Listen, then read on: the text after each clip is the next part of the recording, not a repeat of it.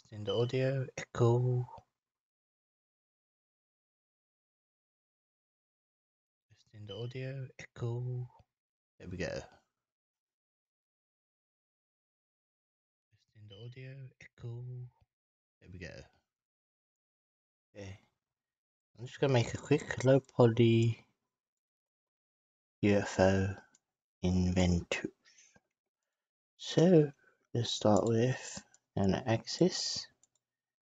And I'm gonna use geometry. Everything's gonna be built in here. Yes, see. Let's scale this up. So it's really big.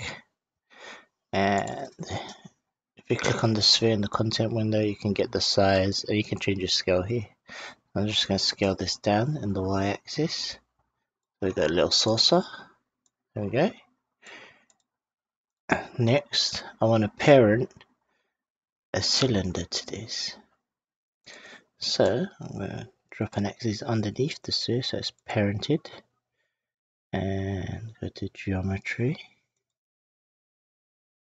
And just look for cylinder. There you go. Rotate this 90 degrees.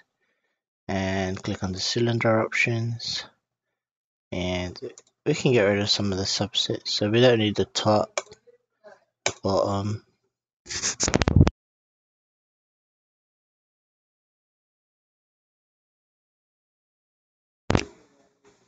And then I'm going to scale the Y, not the Y, sorry, the Z. There we go. I might scale this slightly bigger. Okay. Something like that. Hard to see right now, so I'm going to drop a color on the cylinder. And let's make it a bluey green. So now I've got some Z issues, so the geometry is cutting into it. So I'm just going to scale it slightly. Scale all. There we go. Maybe shift this up a little. There we go. So now if I rotate this, this follows. Okay. Doesn't look very impressive right now, but we'll get there. Okay. So we've got our disc. All I'm going to do is change the angle. And just move that start position and then bring this down so I can see it. There we go. Now I've got a little slice of the cylinder. I'll do is get a spreader. So I'm going to go here, spread this. Hit no. And increase the count. And rotate this on the y-axis. Now you can see I've got this like dashed. So I'll increase the count here. 10. There we go. So now if I rotate this on the y-axis, you can see got these little lights. And you can play around with the scaling, or so you can make these smaller, and you could increase the count. Say, oh, I want another 14. There we go. Now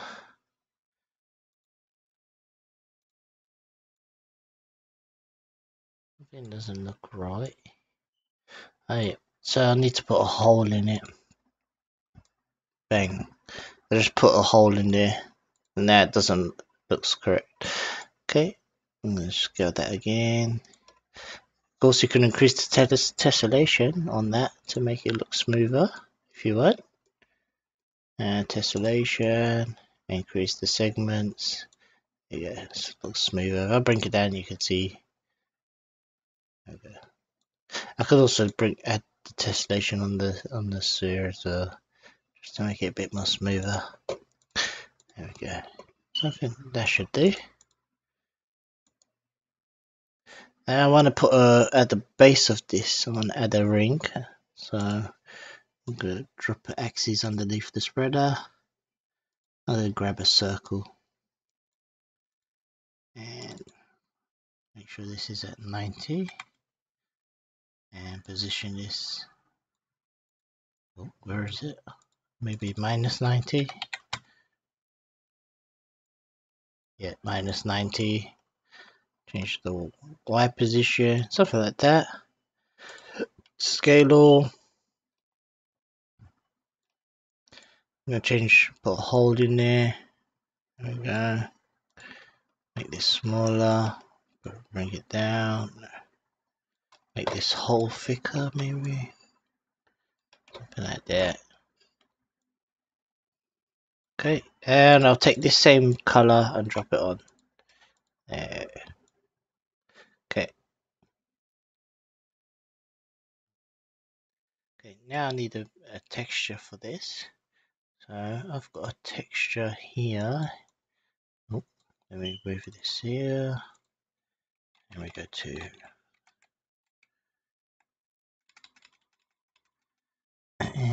you can use any texture you want for like reflection or reflective material. So texture. So let's find, where is it? Projects. Where's my textures? Textures.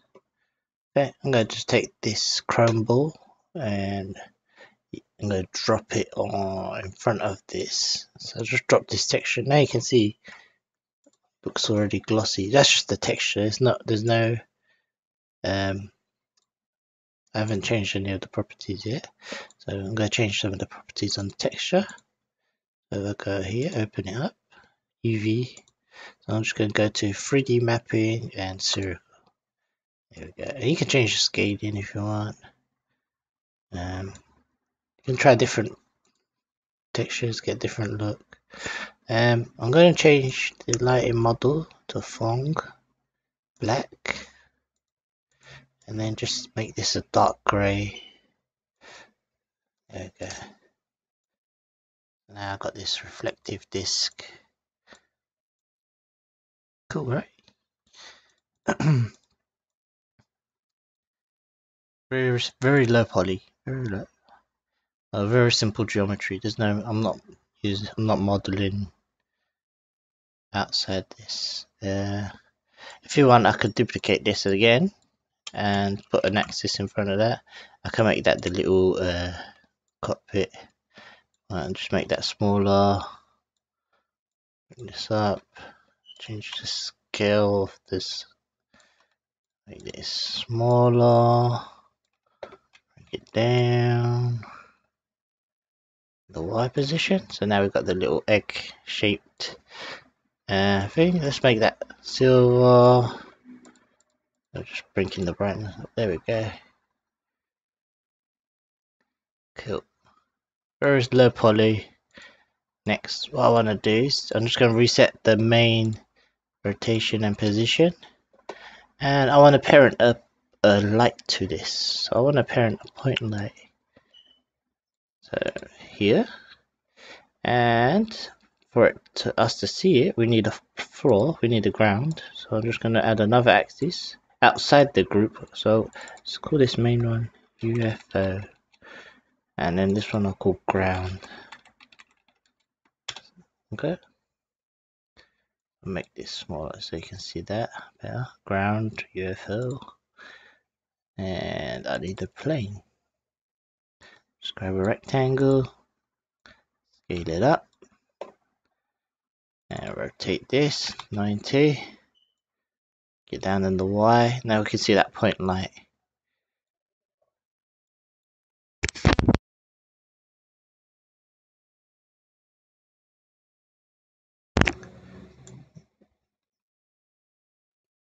Okay, I've got the floor. I'm just going to extend the X a bit so it just goes off, and the Y so it's just a bit further out. Got some can travel along here. If I go up, you can see. So I want to make this look like this is projecting, casting light from this. So and change this. Actually, I'm going to shift select this and the color. This color. I'm going to get color here. Color value, sorry.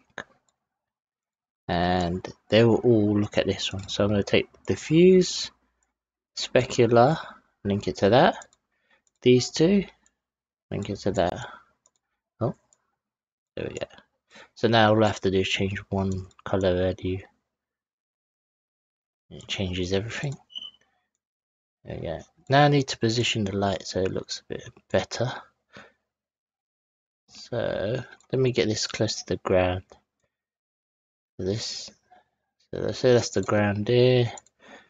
And the point light. That powerful. Let's see. Now pull up. There we go. I'm going to change some of the options on the point light. So I'm going to change the range. There we go. Something like that. So now it's like lower, it gets bigger, then cool. I like that. Okay, we're getting somewhere. You can see tilt it, the light moves. I could also do is click on the point light and turn the shadows on.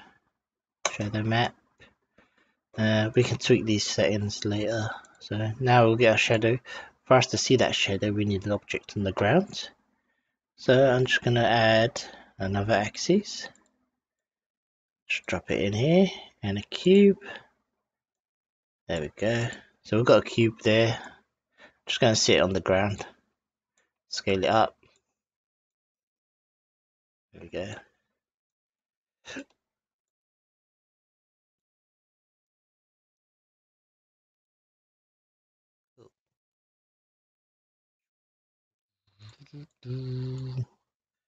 You can see now we light the object and we get the shadow. So you can hear I've got some banding. So on the point light, if we go in the shadow options, and if I change is it the slope bias? There we go. I'll just increase that value. Smoothens that out. Yeah. So getting it here. Let's check some of the settings.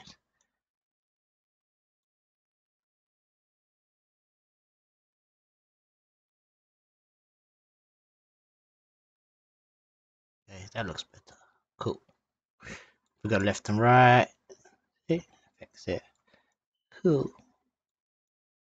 Now let's add some rotation to this. So we want this to continuously rotate or something. So I'm going to add another axis just on the inside of this. So I'm going to place it inside. I'm going to call this ROT, so the rotation. So I know that. And grab a mover node. Take the Y rotation. And here I'm going to turn swing off, of course. And minimum 0, maximum 360. There we go. So now we've got it spinning like crazy. You can change the duration. You can slow this down, speed it up. We don't have to keyframe anything here. So you've got continuous movement. And then here you can, if you want, you can now add. So you can animate this, and you still got the rotation here. So it's got its main rotation. Just makes it easier to animate. Okay, so now let's add some effects to this. So right now it doesn't look like it's glowing much. Hey bloody. Oh, you got billions today. Nice. So I'm gonna click on effects and glare. Boom. And let's just boost this diameter. You should see and the threshold. We go a bit of glow. There we go.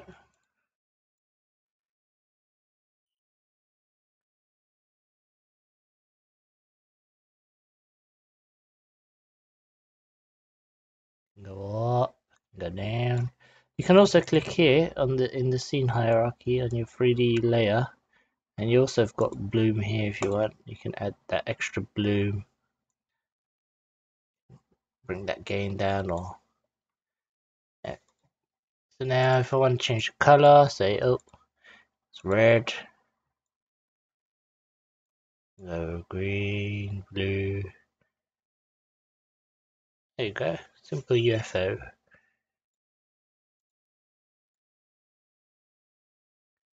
Can also go here in effects. Is it here? Sorry, on here in your 3D layer. You can turn on the lens flares as well if you want. I'll just use the default. Maybe turn down the amount slightly.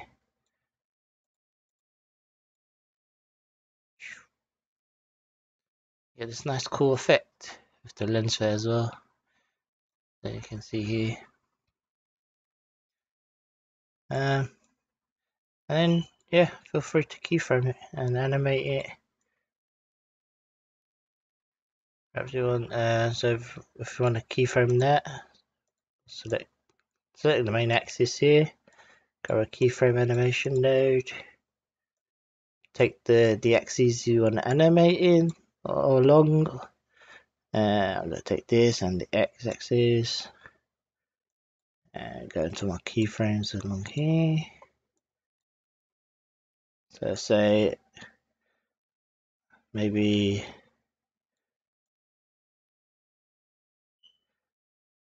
drops down like this.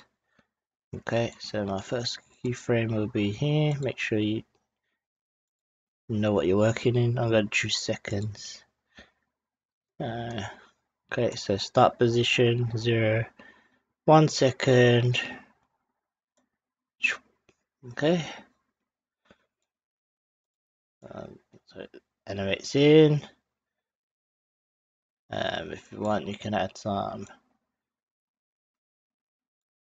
Add that little bit.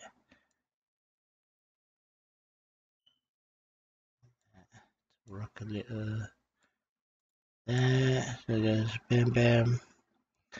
I'll smoothen this out after. So and then should we have it try to pick up the box or something? I don't know. You could have it pick up the box if you wanted, or you can keyframe the color value. So let's maybe keyframe the color value. So if you wanted to say, okay, flies in, color changes, then it flies off or something. So I'm going to just use a HSV to color. I'm just going to take this to here. Because now I can keyframe this value here.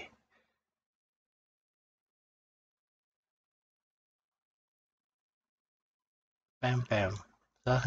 So red 0 and what's this color? 190 or yeah. Let's see 172. Okay. So I'll just remember 172. I'll just drag the H there. There's 172 there. Changes to 0. That's like a frame. Bang. Switches. Yep. The box spooked it. So it's gone to red alert. And now just keyframe the position again. And we want it to zoom off, so half a second. Which that from here to here is half a second. Somewhere between. And bam.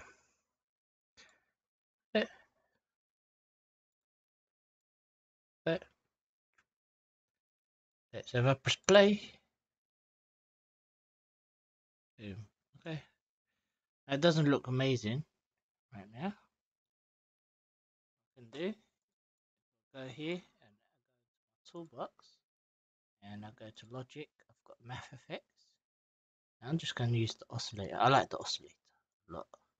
I'm going to position this on the X. You can see why I like it.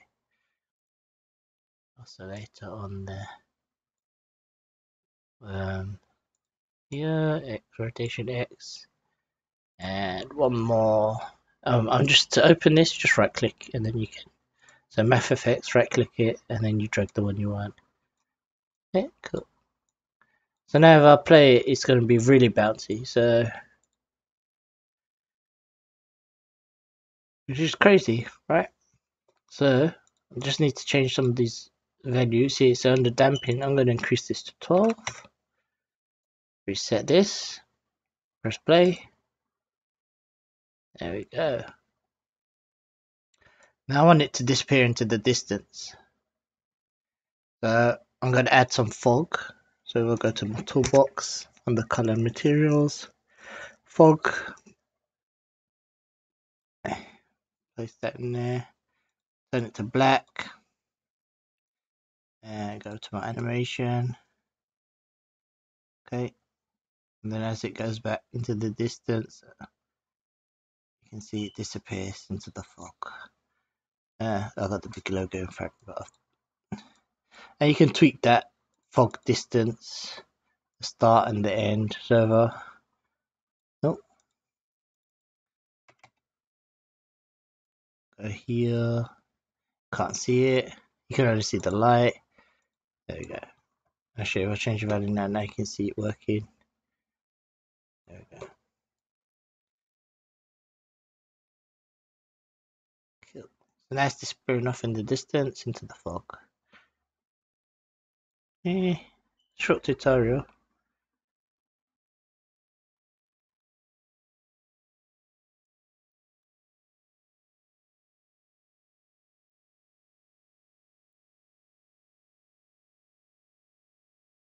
Hey Penny. I was just doing a quick short tutorial. Just did this little UFO. So yeah, what other effects we could add to it? And distortion. Let's see what this looks like. So the radial distortion. Look at that way. Ooh. I like that, but it's too powerful. Where's the amount?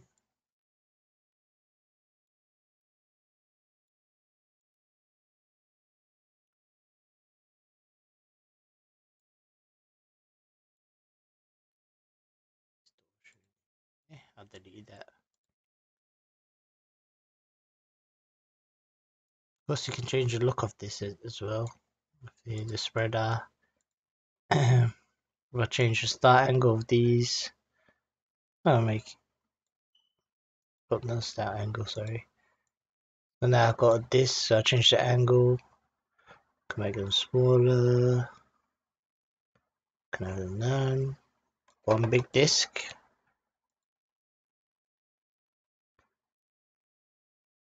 There we go.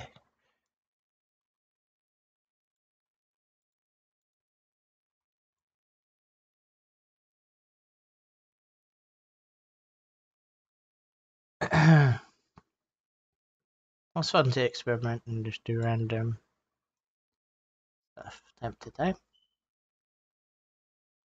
And save this. UFO. There we go. How long did that take me to model? I don't know. About 20 minutes of messing around.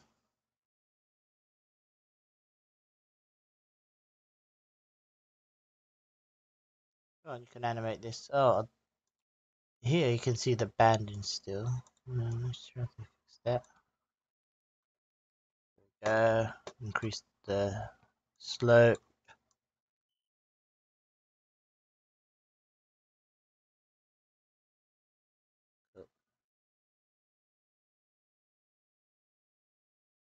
I like that, the lens flare on that. If you want to go one step further, you could add a beam, like a texture. Make it look like it's a beam of light, so you can actually see the fog of the light. Well, let's just move this cube so it does something a bit more interesting. I'm gonna get a second axis on that. So I want it to rotate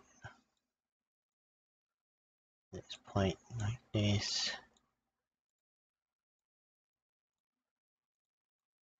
This way.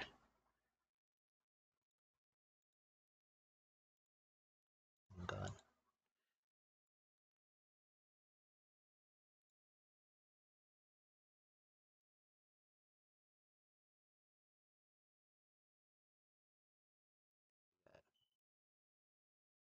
I'll just grab a mover.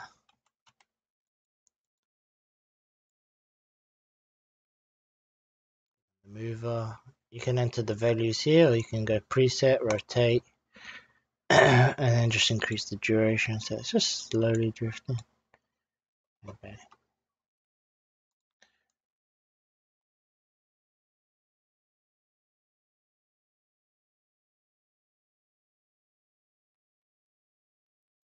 Turn the wireframe on.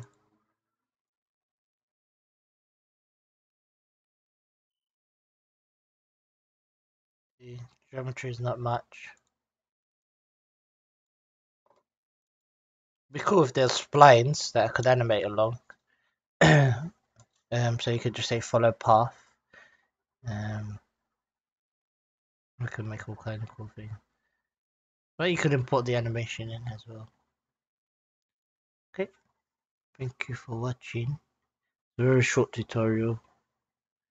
I'm gonna go now and play some games.